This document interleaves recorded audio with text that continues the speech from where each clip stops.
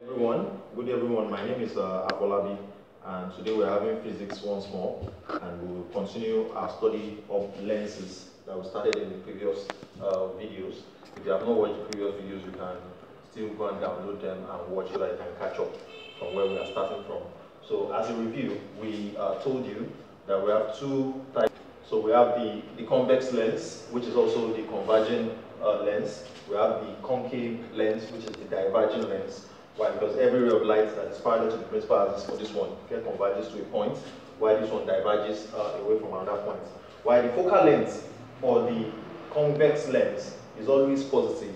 Okay, while the focal length for the concave lens is always negative. Now this is just synonymous with what we had under mirrors.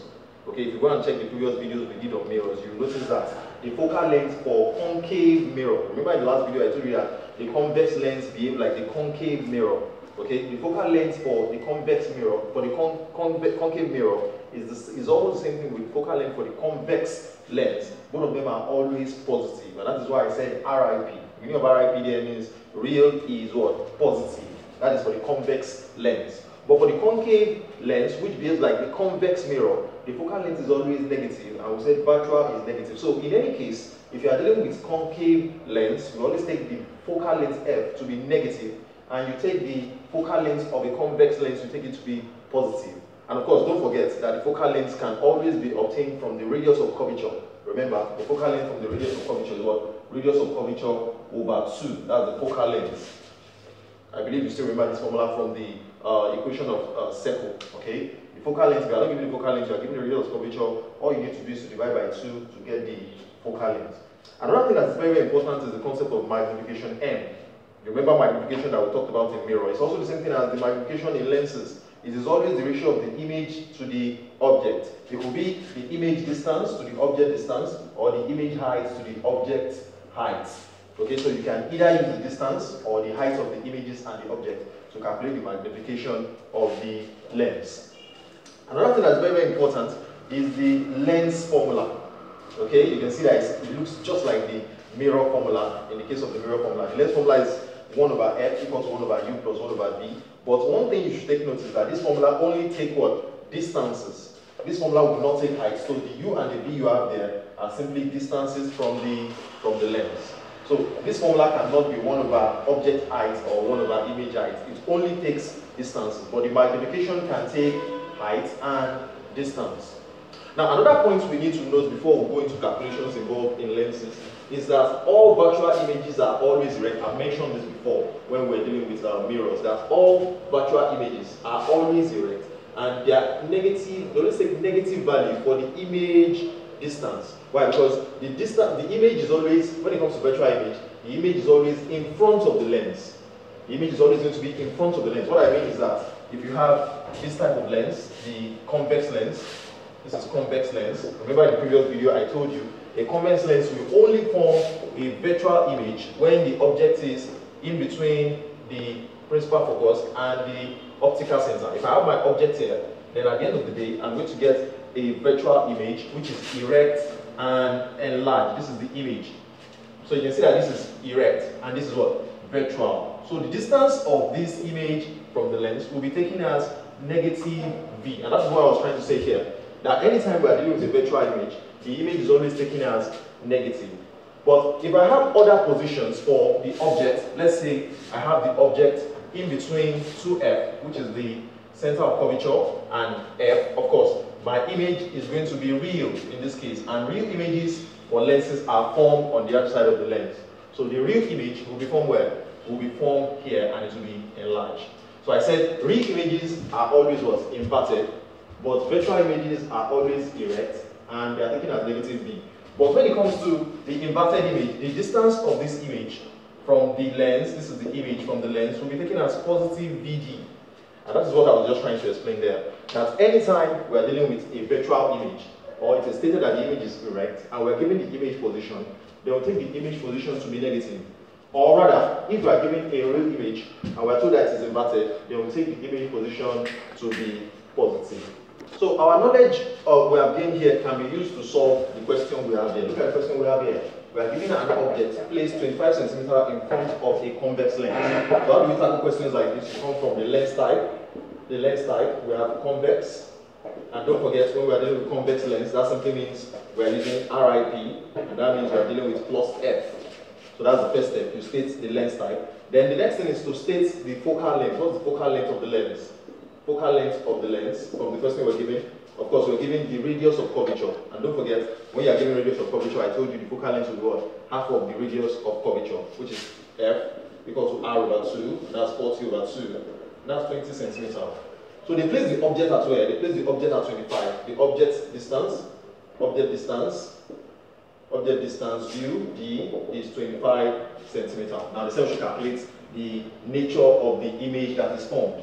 If we're going to get the nature of the image that is formed, that means we want to know if the image is magnified, we want to know if the image is real or if it is virtual, or we want to know the position of the image from the lens. So all we need to use now is the lens formula. The lens formula, using the lens formula, we have 1 over F equal to 1 over U plus 1 over V.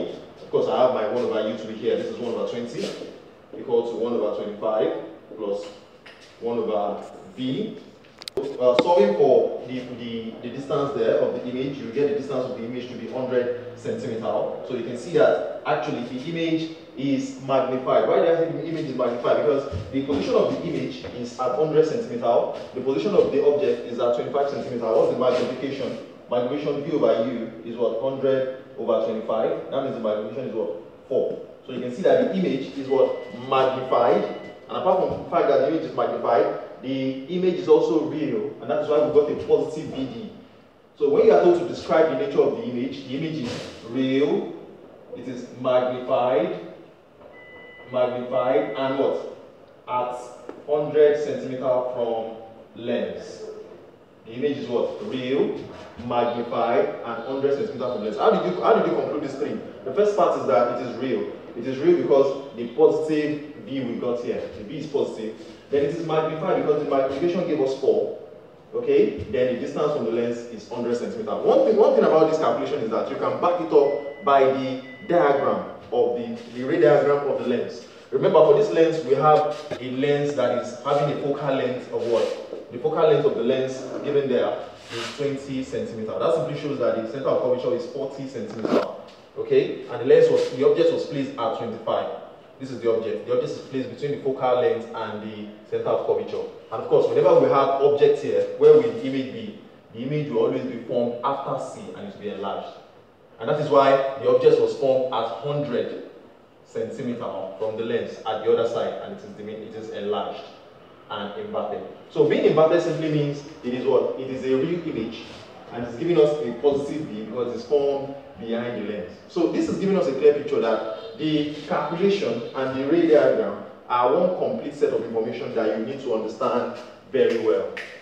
More of that application is this new question here, but here we are giving a concave lens. The lens type is concave, and when it comes to concave, that means we are using VIN, and that simply means we are having minus F. As I told you here, we are having minus F. Then we are told the image, the distance of the image from the lens has been given already. Okay, the image position is minus 6 centimeters. You asked me a question there, why the minus? Because a concave lens will always form a virtual image. A concave lens will always form a virtual image, and a virtual image is always taken as what? As a negative distance. Okay, and that is minus 6 centimeters. So we're looking for the object position. Object position is what we're looking for, UD. And we're given the focal length. The focal length has been given there to be minus 15 centimeters. Why is it minus? Because we are talking of VIN. So take note, anytime we are talking about concave lens, if the focal length is given, the focal length will be taken as a negative. And if the image position is given, the image position will also be given as negative. But if the image position is not given, then you don't need to take it as negative, because by the time you get your answer, you always get it as negative. So going by the lens formula, I have 1 over F, 1 over U, plus 1 over V. So I have my 1 over F to be 1 over 15. That's 1 over F, 1 over 15. Okay. Minus 1 over 15 equal to minus 1 over 6. Okay. Plus 1 over V. Plus 1 over, sorry, I'm looking for the U. That's 1 over U minus 1 over 6. That's putting the value of the F and the V. So I'll take this to the other side. I have minus 1 over 15 plus 1 over 6 equal to 1 over U. If you take your LCM here, and easily get your your U by taking 1/6 to the other side, and your U, you find the LCM, that's 90, and you get your U to be 10 centimeters. So you can see at the end of the day, your object position will never be negative. Object position is always taken as positive, but at times you can get the image position to be negative, and at times you can also get the focal length to be negative depending on the type of lens you have. Remember, if you have any question on this video, you know how to get back to us. Thank you.